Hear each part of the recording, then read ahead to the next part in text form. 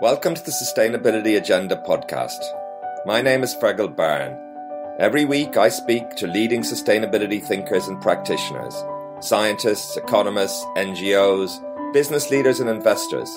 We discuss the sustainability imperative, the key challenges, the latest thinking, and what's working in sustainability, resilience and regeneration.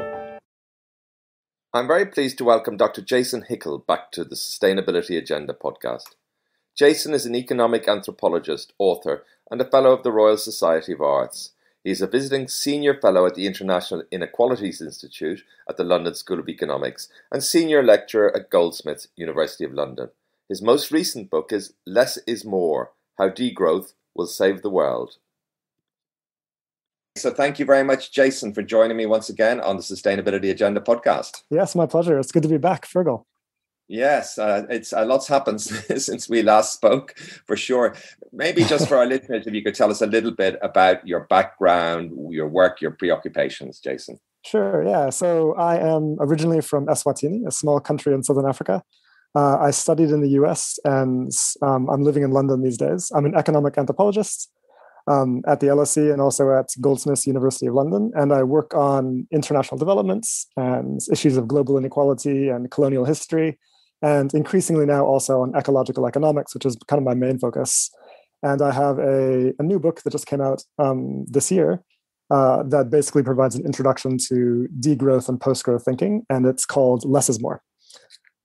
Yes, and we're going to talk about that. I'm very much looking forward to a fascinating, wide-ranging book with lots of ideas, lots to think about. Now, before we go on to talk about degrowth and post-growth and so forth, just wondering, in particular, the time that's elapsed since we last spoke. But today there seems to be tremendous momentum. There seems to be a big shift in terms of governments, particularly in the United States, not only in terms of awareness and acceptance of climate change, but also in terms of commitments to net zero, the world of business, tsunami, or wrong word, but more and more corporations making significant commitments to net zero, financial institutions doing this.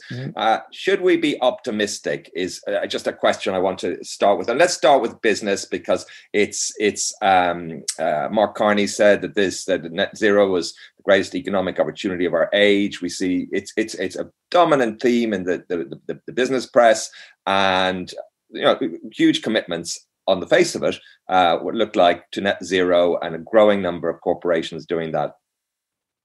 Yeah, so I mean, clearly we should welcome many of these new targets. Obviously, especially the US one is a major shift in ambition from the Trump administration. So that's quite important. At the same time, we should recognize that there are several significant problems that, unfortunately, because of the excitement around these new commitments, have kind of fallen out of our conversation. So the first problem is this, that the new Biden administration plan is in fact not consistent with keeping temperatures under 1.5 degrees Celsius as per the Paris Agreement. So that's a problem. The second issue is that it grossly violates climate justice principles. Now, what I mean by this is the fact that under the Paris Agreement, we know that to keep temperatures under 1.5 or 2 degrees, the global economy needs to reduce emissions to zero by 2050. But that's a global average target. We know that high-income nations, because they are responsible for the vast majority of historical emissions, they need to decarbonize much more quickly. And the consensus on this is a fair rate of decarbonization would be around reaching zero by 2030. So effectively, the US and other rich nation climate plans that aim for 2050 are violating this principle of climate justice and are continuing to colonize the shared atmospheric space that rightfully belongs to poorer countries, effectively. Right. So right. that's When you talk about 1.5, I mean, I've seen. I think a number of scientists recently wrote about net zero, and they were saying that's not really a realistic figure. It's already probably in the atmosphere already. We're looking at 2 degrees. Some people say 3 degrees. Probably a lot to discuss there. But in terms of a step forward, in terms not just the symbolism, but it really is a big step. It's a significant increase in the commitment, and it seems to be building. Yes, yes. I mean, clearly it's objectively better than what we had before, but it is also objectively inadequate. And I think we have to underline that fact. And clearly, especially from the perspective of the Global South. I mean, if you read Global South media reports on these plans, they're actively calling out the fact that these are inadequate, right? That they violate the principle of climate justice, which is in the Paris Agreement. So this is not good enough, and Western media has not done a good job of raising this concern. Right. Yeah. Is there a question here? Because when you look even at the scale of the commitments that Biden's made today, it entails a massive change in the way the economy operates, the scale of the economy. Even just looking at it at the level that it operates today, how do you square this question of what governments can do and what the populace feel? I mean, America famously polarized. There has been some movement, but still extremely divided on political lines.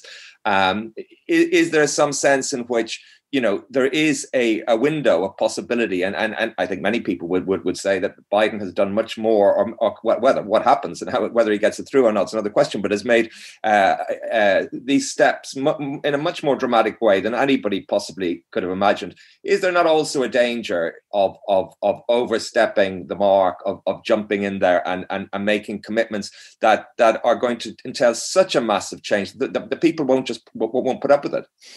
Yeah, I'm not sure if that's quite right, because if we look at surveys coming out of Europe recently, we find that a majority of people in European countries actually supports much more ambitious targets. So they clearly explicitly support zero by 2030 targets, right? And that's say that, Jason. But the reality of, when we start to see these things, they're quite complicated. We saw what happened to Gilets jaunes in France with the diesel tax. So surveys are one thing, and I guess Europe is another compared to the United States. It's not a big issue, and I guess it's something you could discuss one way or another. No, I mean, to me this is quite important. I mean, I think that the main obstacles to aggressive climate policy are not average people. Actually, they are elites, because there are significant industries that are going to have to scale down, specifically the fossil fuel industry and the automotive industry, et cetera, in order to make these kinds of ambitions feasible, right? So now or recent. Gilets jaunes. I mean, look, the way that the policy was introduced in France was extremely regressive. I mean, it actively hurt the working class while letting richer people off the hook. I mean, so this is a lesson to us, which is that principles of equity and justice have to be at the core of any shift towards aggressive climate policy, and that's something that France did. Absolutely, but if you're operating in a situation where they're not already, these principles of justice that we're talking about aren't embedded in the kind of state of capitalism, the state of the world economy today. So this, there seems to be a kind of a trade-off, this urgency, need to move forward. But if you're operating within a power structure, within a system of relationships and operations that already, are inequitable, that don't have these principles established at the center of them, what's going to happen? Well, this is why we have to call for a significant social change. And it's as simple as that, right? I mean, there's no sense in calling for radical climate policy if you're not also addressing significant underlying social inequities. And so this has to be part of our conversation. And right now it's not. To be frank, right now we're discussing the climate crisis as a matter of technology rather than as a matter of social transformation. And we need to bring the latter, into the picture as well. And the reason is because of this, because we know that it's certainly possible for rich nations like the US and UK to decarbonize by 2030, right, consistent with people's actual desires and demands. The tricky part is that this is not possible to achieve with our existing commitments to perpetual economic growth. And the reason is because more growth means more energy demands, and more energy demands makes rapid decarbonization significantly more difficult to achieve. It's kind of like running up a down escalator or something like that, right? It's a difficult battle to fight. And so in ecological economics, we call for a fundamentally different approach, that high-income nations should abandon GDP growth as an objective and actively scale down excess energy use so that we can decarbonize more quickly. And that can be done in a fair and just way, and that's what we call for. Okay, and I'd like to come on to that in a moment, but just the other element of the momentum, the shift, the optimism, maybe in terms of, or certainly the discussion of these topics, is the momentum around net zero and corporations committing to net zero in over various timeframes. Yes, I mean. Again, I mean, I absolutely welcome it. I think this is important momentum. It's clearly the conversation has changed now from a couple of years ago.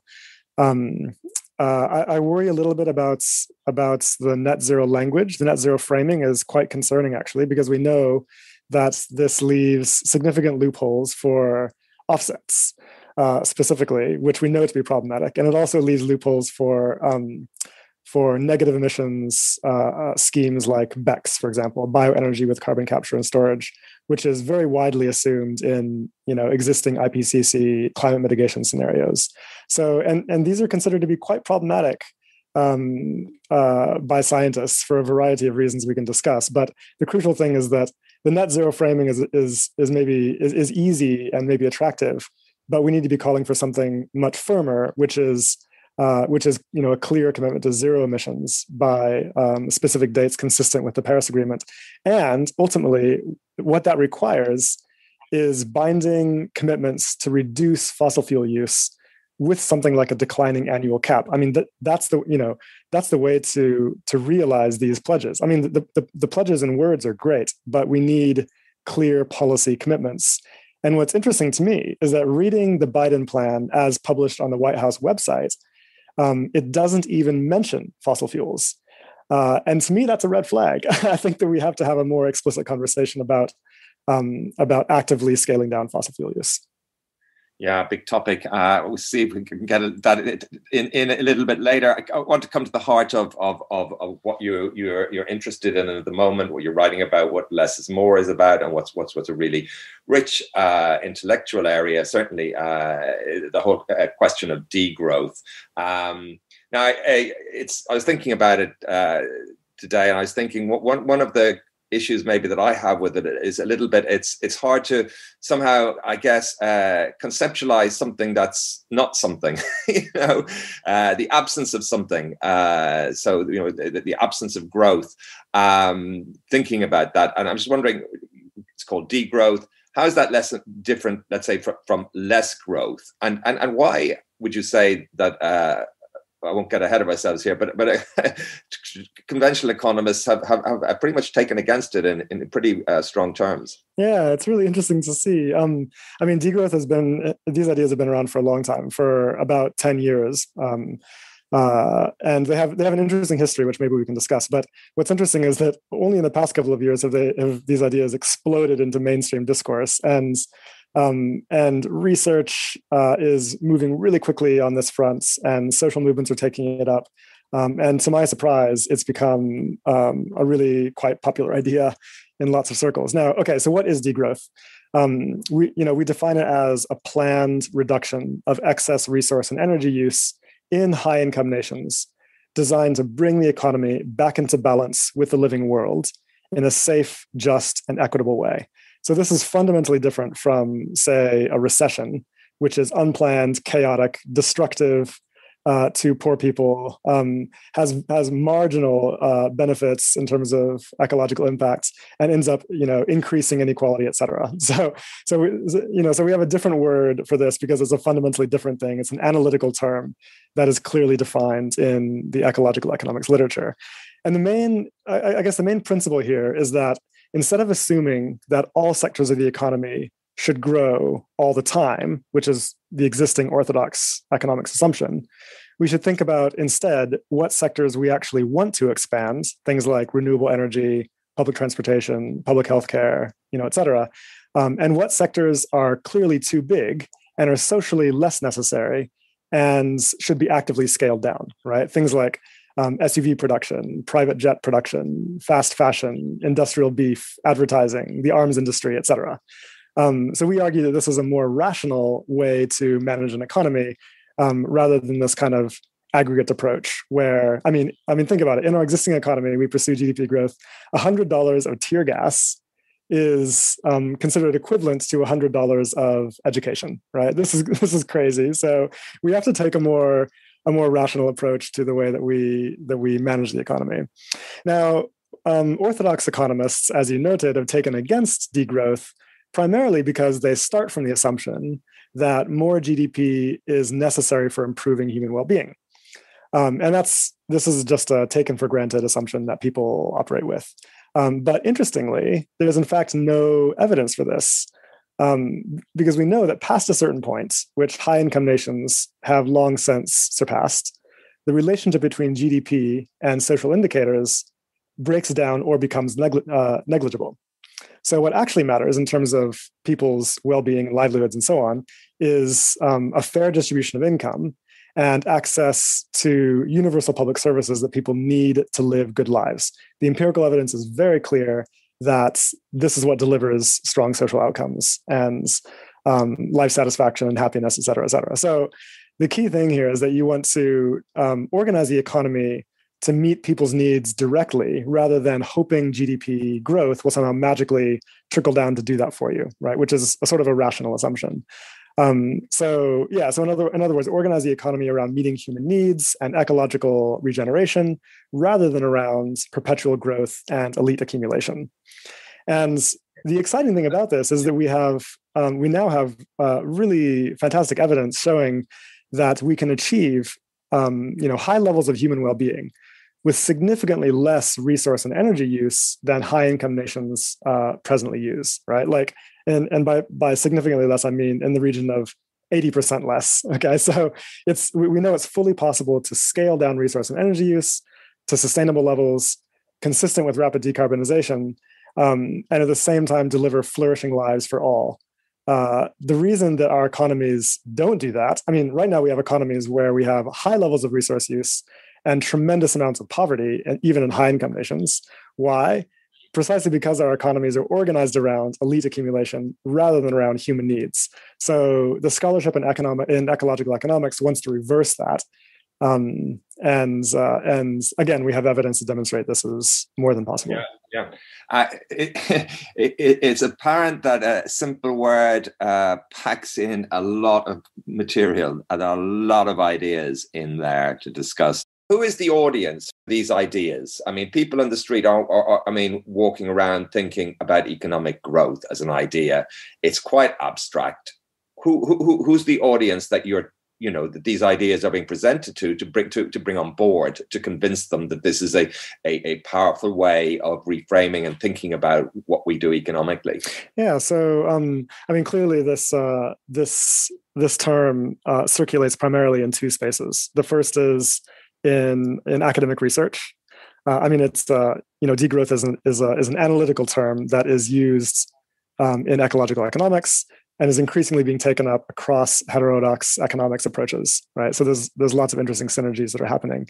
The second place is in social movements, and this is interesting because demands for degrowth in high-income nations actually come largely from the global South. I mean, the deep roots of this idea lie in the global South, in the anti-colonial struggle, actually, where global South nations have been recognizing the fact, or social movements in global South nations have recognized that that high levels of consumption in the global North are colonizing, shared atmospheric space and causing ecological breakdown in the South, and also putting extraordinary pressure on resource extractivism in the global South, with significant negative implications for Southern ecosystems and communities. And so degrowth has been a demand for global justice, in the sense of, look, we have to share this planet.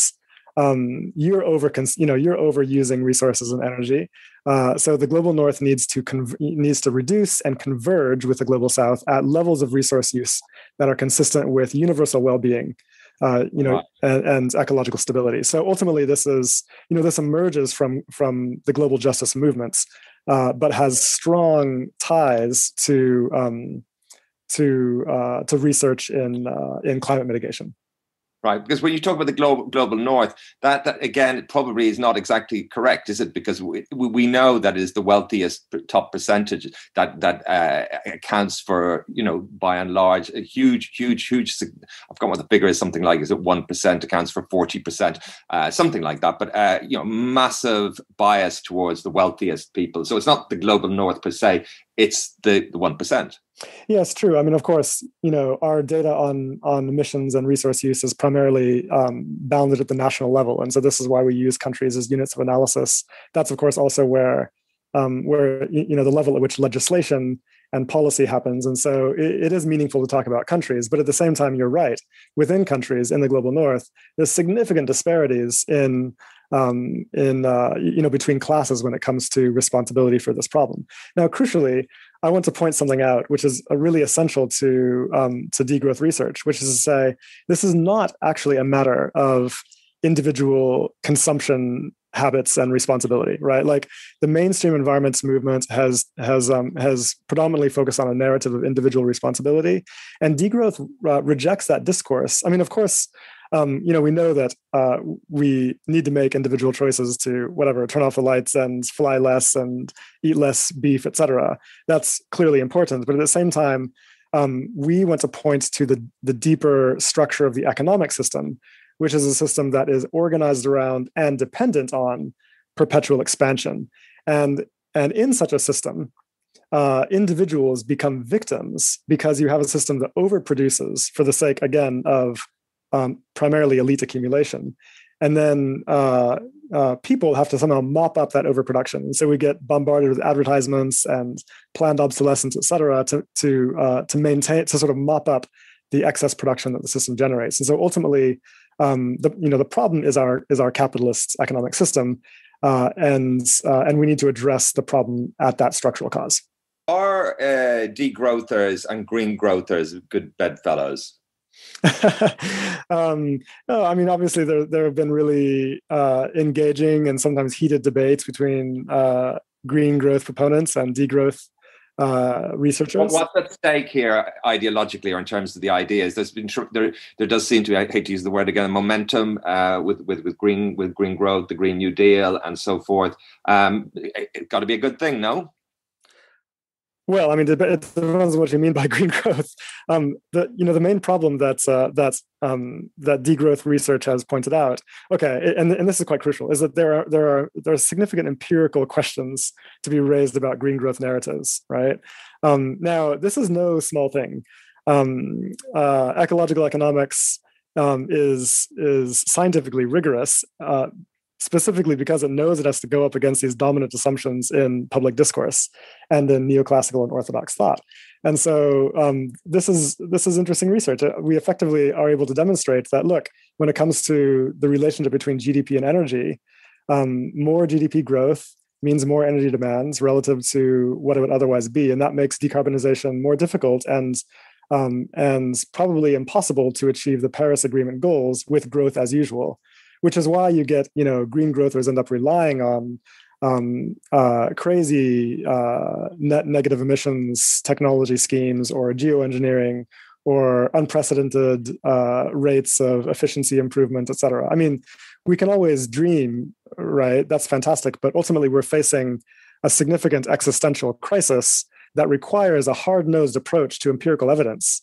And the empirical. Okay, so can I stop you there and ask a question? So are you saying that empirically the degrowth is on stronger foundations than green growth is? Yes, it is clearly. And I say that as someone who's deeply engaged in this research and as someone who used to be a proponent of green growth narratives and had to change my mind upon engaging with this literature. Sorry, what's the evidence here? What's the difference in the empirical evidence, the strength of the arguments? Yes, well, this is what I was trying to explain with relation to the energy GDP relation, right? So again, rising GDP entails rising energy demands, makes it more difficult to decarbonize quickly, and so as a result, you get scenarios that have to square. Have to reconcile perpetual GDP growth with Paris climate targets by relying on things like unprecedented rates of technological efficiency improvements and negative emissions technologies, et cetera. If you take those out of the equation or accept more realistic assumptions, then you're forced to face a different kind of reality, which is that the only way to accomplish decarbonization consistent with Paris Agreement targets is to actively scale down energy use. And we have to have a conversation about what that looks like. So in degrowth scholarship, we say this should be done directly. We should actively scale down unnecessary industries that are clearly not necessary for human well-being, and anyone can identify what those are. It also entails ending the practice of planned obsolescence, extending product lifespans, introducing rights to repair, to reduce material throughput. Reducing material throughput obviously reduces energy demand as well. We can limit advertising. We can shift from private cars to public transportation, et cetera, et cetera. These are all ways that we can actively scale down energy demand, also scale down resource use, and achieve rapid decarbonization and reverse ecological breakdown. Now, the question then becomes, when we talk about these kinds of policies, the question always becomes, what about jobs? And this is an important question. And the reason we can't have conversations so far about scaling down unnecessary industries is because of the question of jobs, right? We can't even talk about closing coal plants or airports or, et cetera, much less whatever SUV production, et cetera, because of the question of jobs. And so how does ecological economics deal with this question? They propose a quite simple answer, which is to shorten the working week. So basically, as our economy requires less labor, then we shorten the working week and distribute and share necessary labor more evenly to maintain full employment. And so livelihoods are not affected. And this, at the same time, we call for a significantly fair distribution of income. So again, livelihoods are not affected. This is a justice-oriented approach. And also we call for the significant expansion of public services, again, so that people have access to the resources they need to live flourishing lives without needing an ever-growing economy in order to do so. So these policy interventions are quite well thought out, and we know that they would work. But the main obstacle, again, is not ordinary people. The main obstacle is powerful class factions that stand to lose because they benefit so prodigiously from the existing, growth-oriented system.